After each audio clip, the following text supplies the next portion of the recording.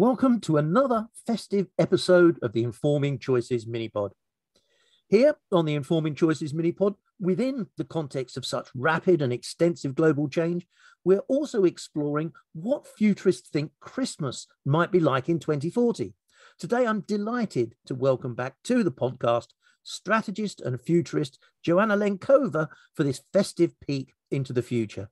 Joana, firstly, Merry Christmas. How different might Christmas in 2040 be, do you think? Merry Christmas, Steve. Glad to be back on the podcast. Well, firstly, I wanted to say that I really love the topic you have selected. It's just as much fun to think about the future of Christmas as it is to think about the future of childhood, because I think both evoke a lot of positivity and hope. Looking at the trends that govern our reality today and thinking about the implications on the future, I would say that in 2040, we will most likely have a climate that has shifted substantially. So I was reading reports that the majority of UK, especially the southern part, is set to no longer see sub-zero temperatures and cold days.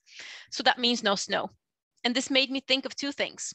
First, we could put a nostalgic spin on it and maybe celebrate Christmas by having virtual visits to the past where we would look at and actually experience white Christmases, as well as family gathered around the fire.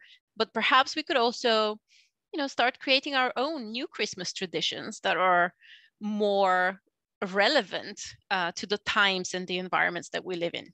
And I can't help but wonder what the new Christmas songs would sound like, It's funny you say that. I was only saying the other day when we started to hear Christmas songs on the radio, there are no good new Christmas songs. They're all from the 70s and 80s.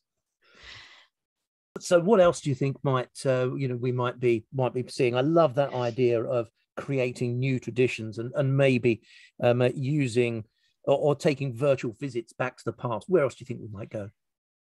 So I think, of course, we're right now in the midst of the metaverse hype. We talk so much about the metaverse. So just further exploring what, Christmas in 2040 would look like makes me think that definitely we can't miss the metaverse. So we should consider a virtual edition. And that gives us so many possibilities. So we could relive our childhood memories.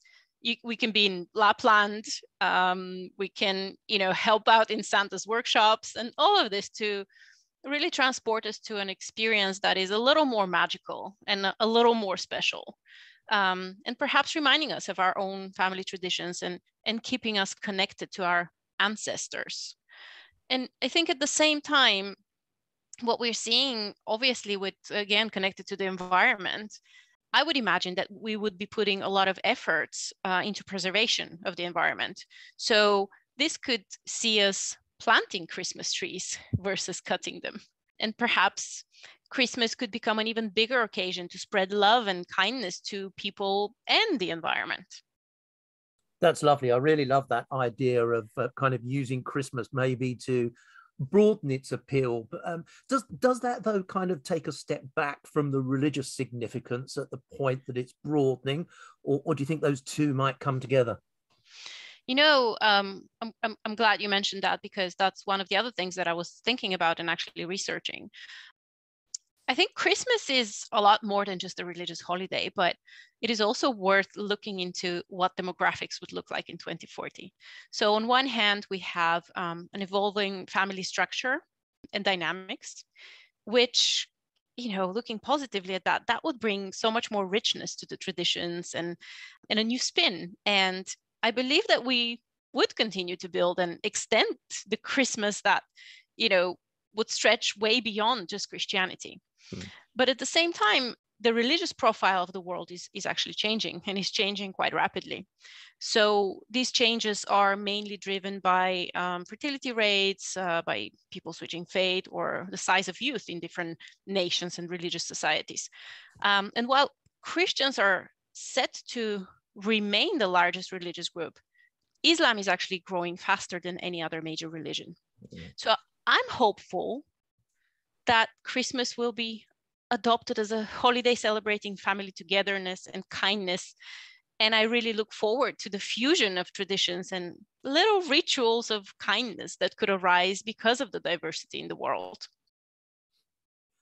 I'm not about to suggest a complete lack of faith, but almost a no faith Christmas that celebrates faith in a much broader sense may be the future that you're talking about there.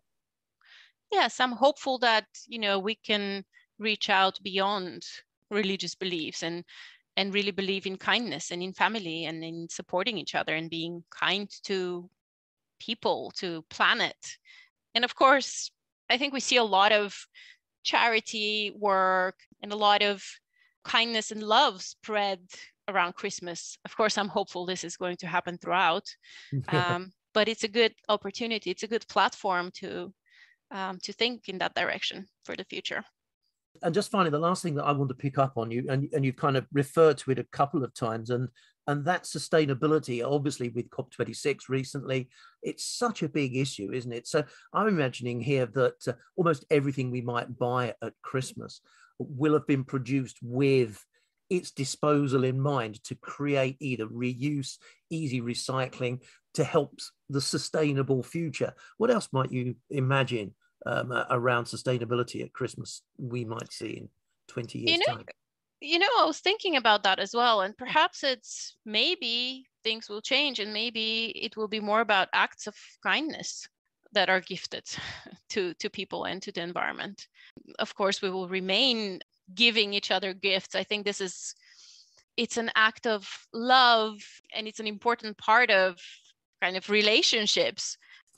Well, Joanna, thank you so much for sharing your thoughts about Christmas in 2040. You triggered lots of thoughts in my mind as well about how the religious festival might become a much broader festival. But my sense is that really what you're talking about there is a peak for the future of humanity, to use that celebration as a platform for that. Absolutely. I'm really hopeful that this is the direction that we'll take in the future. Well, Joanna, once again, thank you so much for your time. And thank you everyone for listening. You can learn more about Joanna and her work by connecting via the links in the podcast description.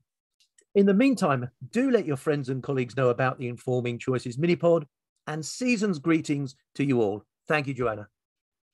Thank you, Steve. Merry Christmas all.